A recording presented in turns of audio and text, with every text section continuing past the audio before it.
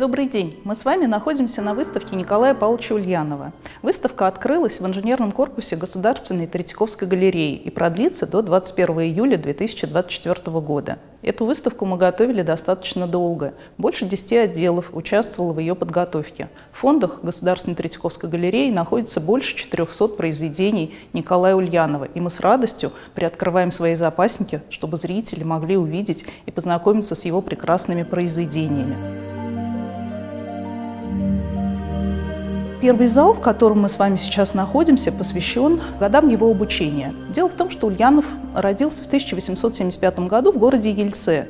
И в Москве он оказался не сразу. Он приехал сюда вместе со своим папой, когда ему было всего лишь 13 лет. И папа отдал его в иконописную мастерскую на Первой Мещанской улице. Но вскоре его оттуда забрал художник Василий Никитич Мешков, который стал готовить Ульянова к поступлению в Московское училище живописи, ваяния и зодчества. А в 1897 году в училище приходит Валентина Серова, который возглавляет портретную мастерскую. А для Ульянова Серов стал настоящим наставником, учителем. И их взаимопонимание и их дружба длилась на протяжении многих лет, уже после того, когда Ульянов закончил училище живописи, ваяния и зодчества. В первом зале находится один из портретов, портрет жены художника Анны Семеновны Глаголевой. Вместе с Глаголевой они учились в Московском училище живописи, ваяния и зодчества, и с начала 900-х годов их судьбы соединились. Вместе они преподавали живопись и рисунок в мастерской Ульянова в Крестовоздвиженском переулке. В эту мастерскую приходили часто художники, писатели, поэты, в том числе поэты-символисты. Константин Бальмонт бывал, Юргис Балтрушайтис. Приходили туда и деятели театра: Ольга Леонардовна Книпер-Чехова, Константин Станиславский. Именно в этот период он создает портрет своей супруги Анны Семеновны Глаголевой на черном фоне. Этот портрет интересен тем, что Ульянов в нем пытается отойти от тех заветов своего любимого учителя Валентина Серова. Он уходит от светлого фона и начинает свою работу на черном фоне, помещая фигуру супруги в черном платье и как бы подсвечивая ее лицо, что придает всему образу таинственность и уникальность. Этому портрету Ульянов посвятил стихотворение, в котором такие строки: «Ты черная, темная, светлая, ясная, ты сумраком нежным прекрасная. Пророчица, Наэме, Монна Ванна, нет, ты милая русская Анна». Вместе с Анной Семеновной Глаголевой Ульянов прожил долгие годы. И после болезни Анны Семеновны он продолжал за ней ухаживать, продолжал помогать ей, всячески создавал все условия для того, чтобы она могла работать, заниматься живописью, заниматься рисунком. Умерла Анна Семеновна в 1943 году в Самарканде, в тот период, когда они вместе находились в эвакуации.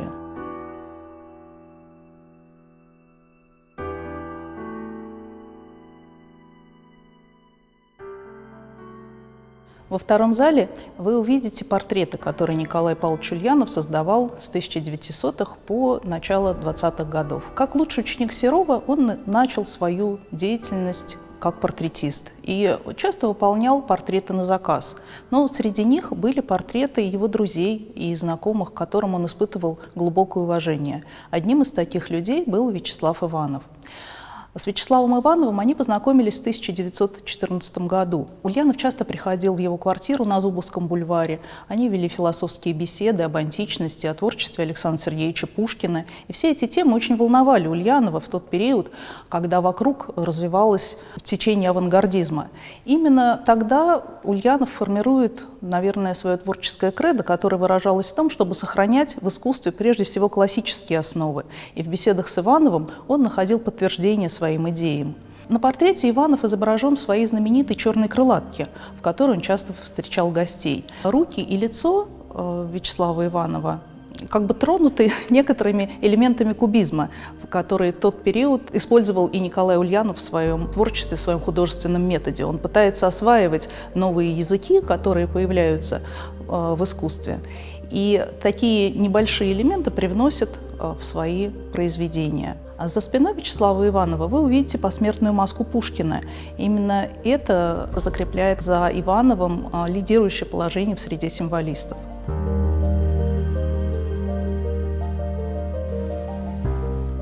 В 1906 году Николай Ульянов вместе с Анной Глаголевой путешествует по Волге и Каме до Перми. И по дороге они посещают город Макарьев, где видят Свято-Троицкий собор Макарьевского-Желтоводского монастыря. Дело в том, что в этом соборе был обрушен купол. Ульянова заинтересовал эффект открытого неба, который он наблюдал. В этот период Ульянов перечитывал произведения Меттерлинка, и для него отсутствие купола является таким своеобразным символическим эффектом, который художник передает в своем произведении. Для усиления этого эффекта он использует такой интересный художественный прием, технический прием, когда вместо фона картины он использует просто цвет холста.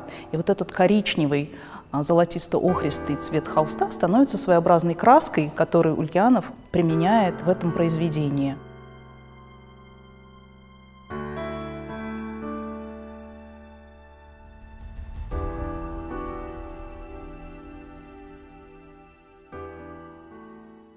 Большой зал выставки получил название «Пора экспериментов». Здесь представлены наиболее значимые, наиболее яркие произведения Николая Павловича Ульянова, и среди них выдающимся является его автопортрет с парикмахером. Эту работу Ульянов задумал в 1913 году, когда, находясь в Тарусе, посетил парикмахерскую. Над этим автопортретом художник работал достаточно долго. Начал писать этот большой холст Ульянов в 1914 году, а закончил в 1923. Как вы понимаете, по этим датам на этот период пришлись самые трудные, самые переломные годы в истории нашей страны. И все они, так или иначе отразились в художественном строе этой композиции. Себя Ульянов изобразил очень сосредоточенным, глядящим на зрителей серьезным, вдумчивым взглядом, с крепко сжатыми руками. И самое интересное, конечно, это отражение в зеркалах, которое располагается за спиной художника. Чем более мы наблюдаем эти отражения, тем серьезнее и грустнее становится образ самого Николая Павловича Ульянова. В то время как фигура парикмахера, она совершенно дана в ином масштабе. Эта фигура как будто распластывается по поверхности холста. Лицо парикмахера увеличено вдвое по сравнению с головой Ульянова. И его огромная рука с острыми ножницами, занесенными над головой, приобретает какое-то аллегорическое воплощение судьбы, нависающей над художником. Эта работа стала очень важной для художника. В ней преобразились новые тенденции, которые Ульянов наблюдал в тот период.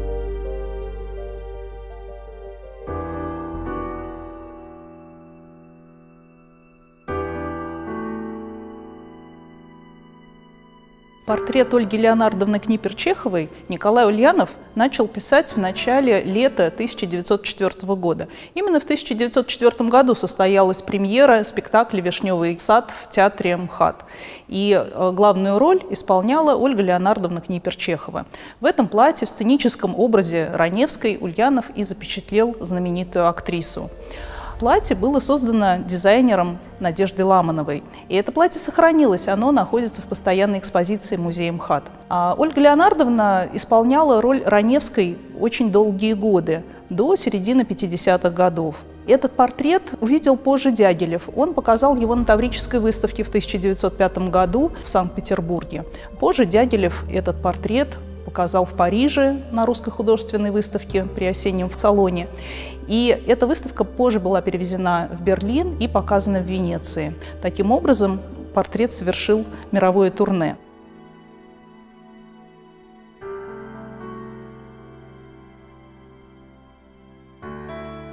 В середине 30-х годов Николай Ульянов работает над серией, посвященной жизни Пушкина. Он создает ряд графических произведений, которые нам рассказывают о жизни Пушкина-лицеиста, о жизни Пушкина, когда он дружил с декабристами, и вплоть до момента его гибели на дуэли.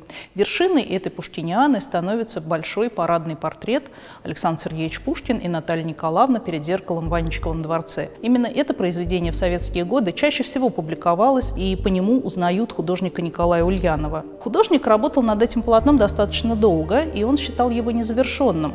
Он просил вернуть его на доработку, но Всероссийский комитет, который собирал произведения художников на большую всероссийскую выставку, не разрешил художнику завершить это полотно. Поэтому художник создавал несколько вариантов этой картины. Это произведение хранится во Всероссийском музее Пушкина в Петербурге на Мойке. Оно специально было привезено на нашу выставку. Мы видим Александра Сергеевича Пушкина и его супругу у основания лестницы. Чтобы написать лица придворных, Ульянов прописывал их тонкой кистью, а потом смазывал мастихином, чтобы добиться эффекта зеркального отражения. Как вспоминал сам Ульянов, эта лестница ведет поэта к Черной речке, к дуэли с Дантесом. На выставке можно увидеть очень интересную картину «Качели». Она представлена в двух вариантах. Замысел этого произведения Николай Павлович придумал в Щелкове, когда он отдыхал у своих друзей, семьи Робинек.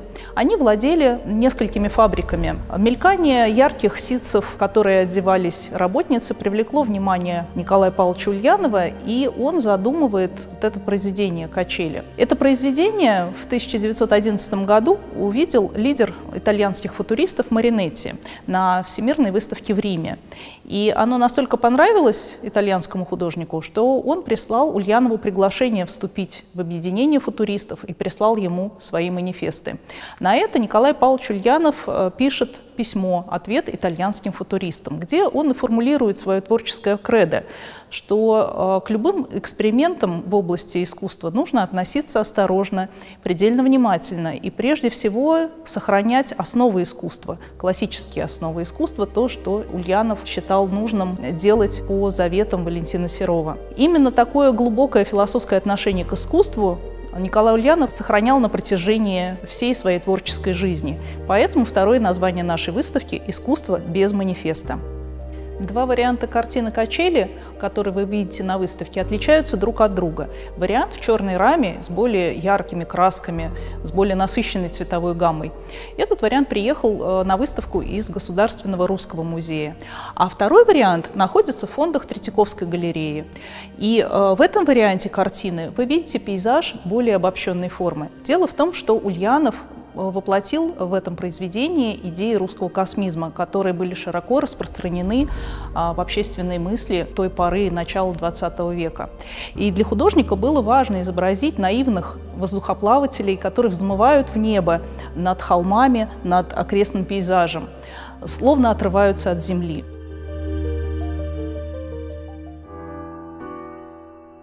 Музыка военных оркестров звучала на городских площадях, парках, скверах многих городов России, в том числе в родном городе Ульяново-Ельце. Такие оркестры играли по выходным дням и в Москве. Именно музыку хотел изобразить художник на своем большом полотне «Оркестр». Он формирует композицию из изображения музыкальных инструментов. Огромные желтые трубы заслоняют собой лица музыкантов. Мы их почти не видим. Художник использует очень яркие оттенки – насыщенный желтый, изумрудный. И оркестр он располагает на фоне голубого солнечного неба. В этой картине Ульянов следует традициям фавизма и отчасти экспрессионизма, поскольку своими красками он передает бравурное звучание музыки. И, глядя на это произведение, вспоминаются слова французского фависта Мариса де Вламинко, который говорил о том, что он чувствовал себя дирижером, когда выдавливал из тюбиков краску на холст, чтобы прорычать то, что скопилось у него внутри.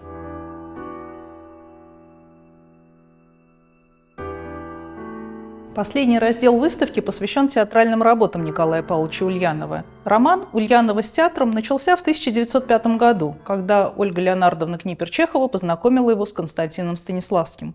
Именно в этот период Станиславский хотел создать молодежную студию «Театр на Поварской». Станиславский приглашает Ульянова оформить пьесу Гауптмана «Шлюк и Яу». Действие пьесы разворачивается в средние века, но Станиславский предлагает Ульянову перенести действие в XVIII век. Ульянов одевает актрис этого спектакля в высокие пудренные парики и широкие кринолины.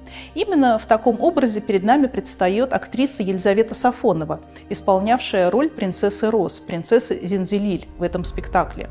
По замыслу Ульянова на сцене располагалось 7 арок, в которых сидели 7 принцесс, вышивавших длинную золотую ленту.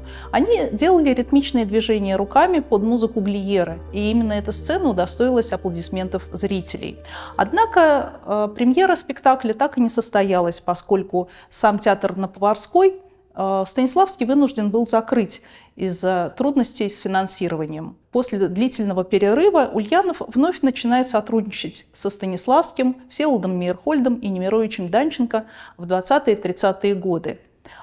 Одной из последних постановок стала опера «Безе Кармен», которую Ульянов оформил по просьбе Станиславского в середине 30-х годов. Создавая ряд эскизов для народных сцен, художник погрузился в стилистику Испании, и это позволило ему создать удивительно правдивый образ на сцене театра. Также можно рассказать о сотрудничестве Ульянова с Всеволодом Мейерхольдом. Всеволода Мейерхольда Станиславский пригласил для постановки пьесы «Шлюк и Яу», и позже сотрудничество Мейерхольда и Ульянова было продолжено во время работы над спектаклем «Горе уму» по пьесе Грибоедова. Первая сцена, которая открывала спектакль, сцена в кабачке, была оформлена в виде тира, куда Софья выходила вместе с ружьем. Поэтому на нашей выставке вы увидите эскиз Софьи с ружьем по замыслу Мейерхольда.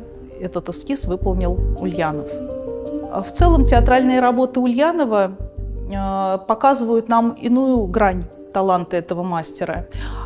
Следуя заветам Серова, в каждом образе, в каждом костюме, который он создавал для того или иного спектакля, художник прежде всего стремился отразить характер персонажа, что очень важно было для него, как воспитанника, как ученика Серова, но не всегда часто используется театральными художниками, которые сосредотачивают свое внимание на изображении деталей костюма. Когда картину «Принцесса» в 1905 году увидел Владимир Стасов на выставке, то он ее назвал противной куклой, которая, по мнению декадентов, является чудом красоты, и это чудо может спасти Россию. Так Ульянова записали в декаденты. Но на самом деле художник таковым не был.